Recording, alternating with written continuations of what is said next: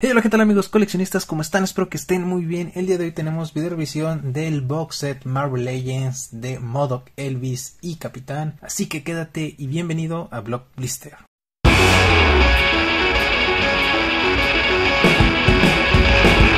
Pero antes de comenzar quiero invitarte a que te suscribas al canal, le piques a la campanita para activar las notificaciones y dejes un buen like. Tenemos un montón de contenido, revisión de figuras Marvel Legends, DC Multiverse, figuras bootleg. Checa mi trabajo y si te gusta mi contenido deja un buen like y suscríbete al canal. Vamos a revisar la caja, voy a tratar de enseñarlo lo mejor que pueda ya que no cabe en la toma. Pero bueno, empezando con esta parte, este cartoncito que trae el nombre de MODOK, el logo de Marvel, y en la parte de atrás pues trae ahí algunas letras y código de barras. Esto es lo que mantiene cerrada la caja, aparte del Direx. Y lo que tenemos aquí es una caja en forma de maleta, bastante bonita. Tenemos aquí la carita de MODOK en blanco con negro. Todo esto tiene relieve, no sé si se alcance a apreciar en la cámara.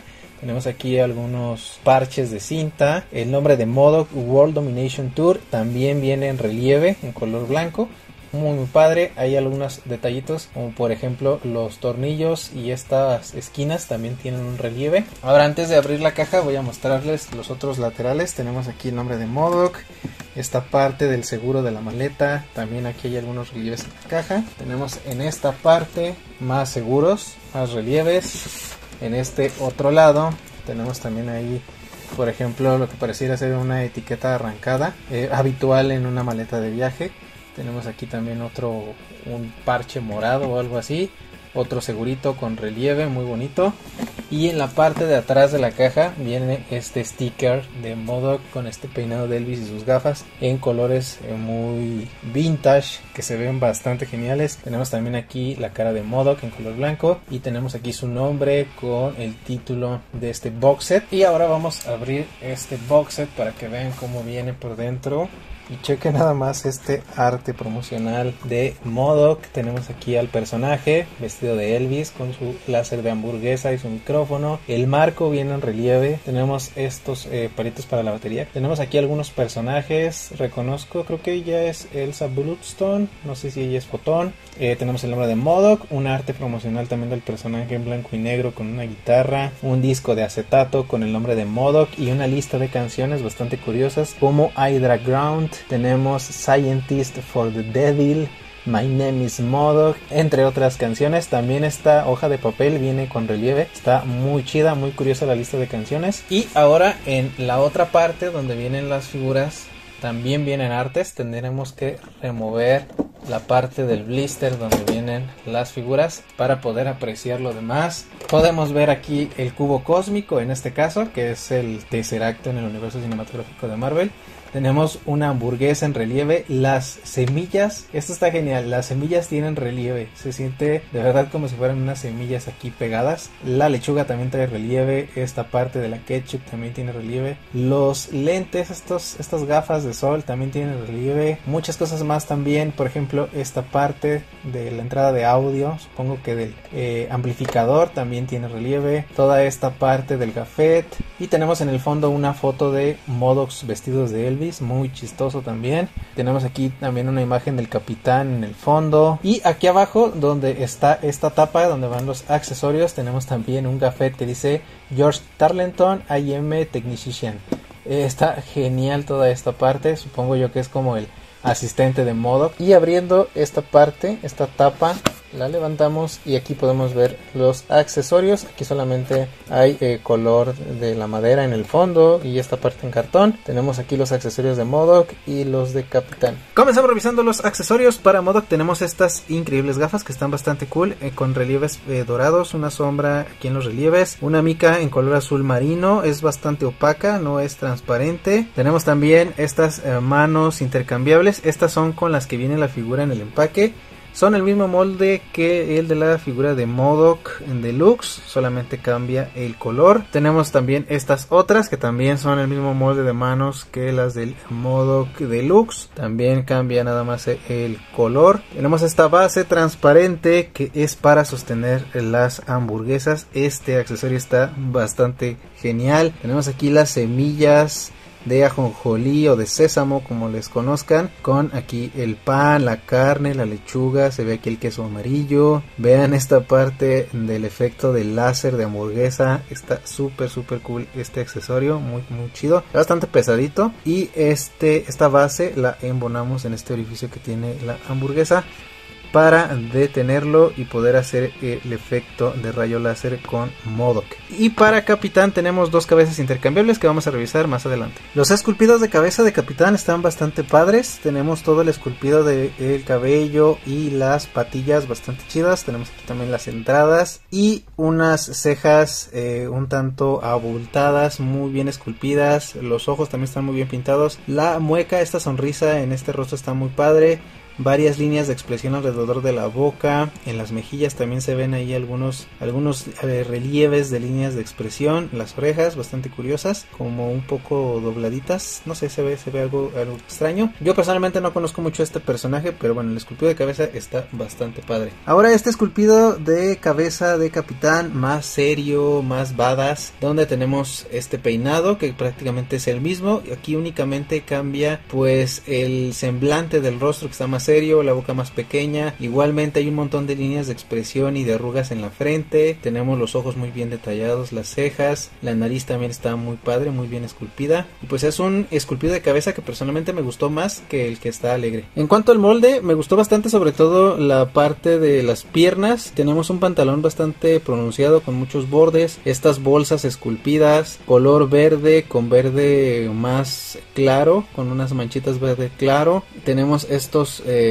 tenis es tipo Converse en color rojo, también muy bien detallados con estos detalles de pintura en las agujetas. Tenemos ahí algunos orificios también como si fueran las argollitas para meter más agujetas en esta parte del zapato. Tenemos el cinturón también muy bien detallado, la parte del pecho y el torso con esta playera con una estrella. Esto es bastante liso, lo de abajo es como un poquito más de relieve y está dividido también con estos brazos, tiene articulación de mariposa. Tenemos un color café bastante opaco y un montón de relieves en las mangas, pero solamente tiene un punto de articulación. Esto pareciera que fuera un molde de figura de traje, no estoy seguro, pero sí tiene bastantes relieves y solo un punto de articulación. Con Capitán tenemos dos puntos de articulación pinless en la rodilla, articulación en el pie, hacia atrás, hacia adelante, giro de 360 y tenemos un giro 360 adicional en la pierna. Tenemos un split bastante decente, con un movimiento de pierna de 90 grados bastante amigable, movimiento de pierna hacia atrás bastante decente para figuras de Marvel Legends, giro de 360 en la cintura con articulación de crunch en el pecho bastante pronunciado, articulación de crunch hacia atrás también bastante bueno a pesar de que la gabardina interfiere un poquito.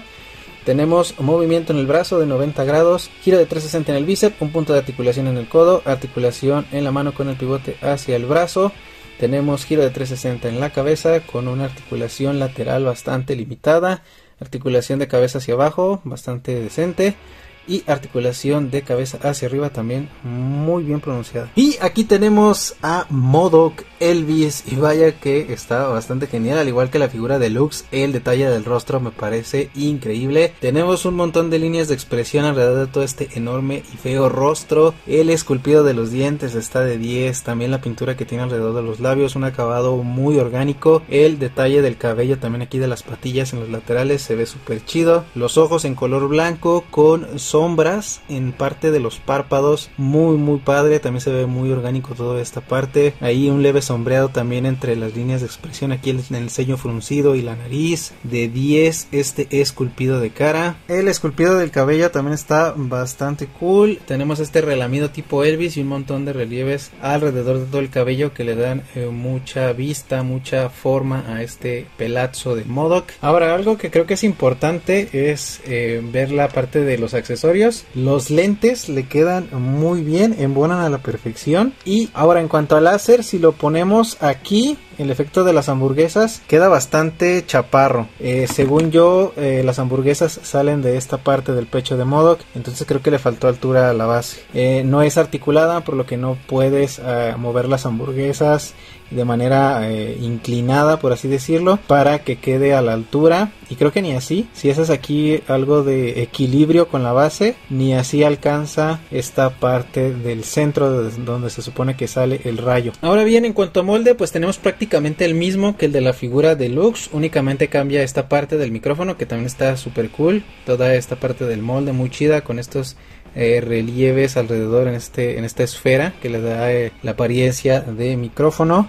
Y obviamente pues el rostro y el peinado, que son un molde totalmente diferente. Lo demás varía en cuanto a tonalidades de color y tipos de colores. Y si no me creen, aquí está la comparación de estos dos figurones. Tenemos obviamente la nave, que viene en un color dorado en comparación del MODOK Deluxe, con sombras en color naranja un poquito más brillantes. Este sombreado es muy tenue, el del MODOK Deluxe. También tenemos un decorado de botones muy bonito, a diferencia del Deluxe. Un tono de pintura más brillante en color azulado en las brazos y piernas. Tenemos esta parte donde canaliza la voz de MODOK con este color rojo. Este me gustó más el Deluxe, con estas líneas verdes y el tono negro me gustó más. Tenemos obviamente los tonos del fuego que propulsiona estas naves. Los tonos son diferentes. Tenemos un tono más claro en el fuego, un amarillo más transparente en la base, a diferencia del Deluxe, y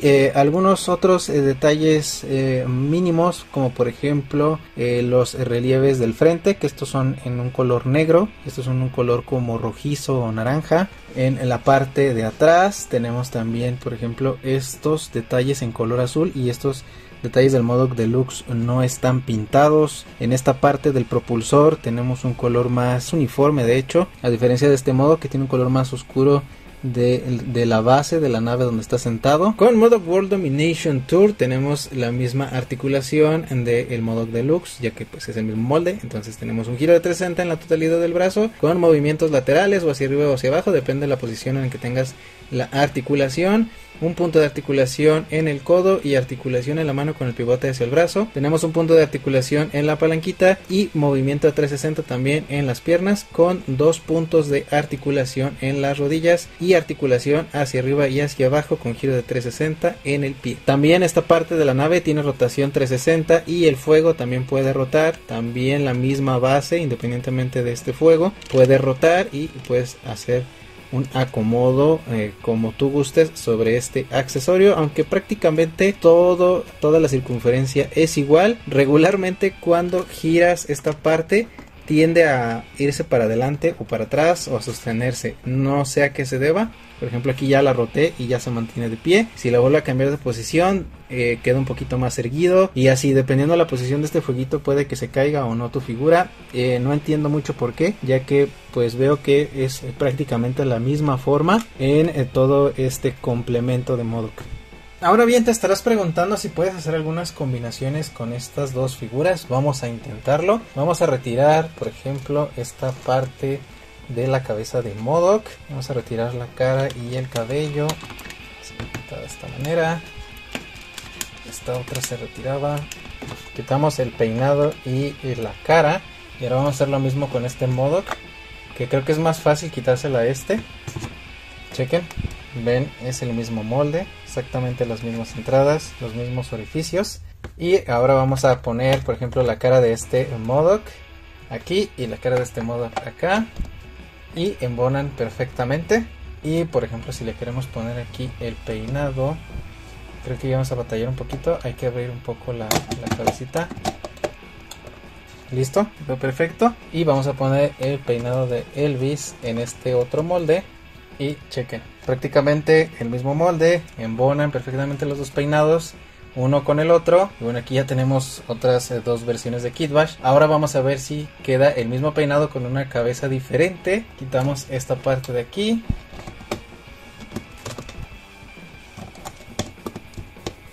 Y vean, aquí por ejemplo la forma de la cabeza tiene mucho que ver con la entrada del cabello, por lo que no vas a poder combinar los peinados. Aquí por ejemplo el cabello no va a embonar porque esta parte de la cara está mucho más pronunciada, así que no vas a poder hacer cambios de peinados por el ancho de la cabeza o el amplio de la frente. Así que solamente vas a poder hacer cambio de peinado con cara de una nave a otra pero no vas a poder hacer kit bash, por ejemplo, de cara con un peinado diferente, porque por el molde no va a quedar.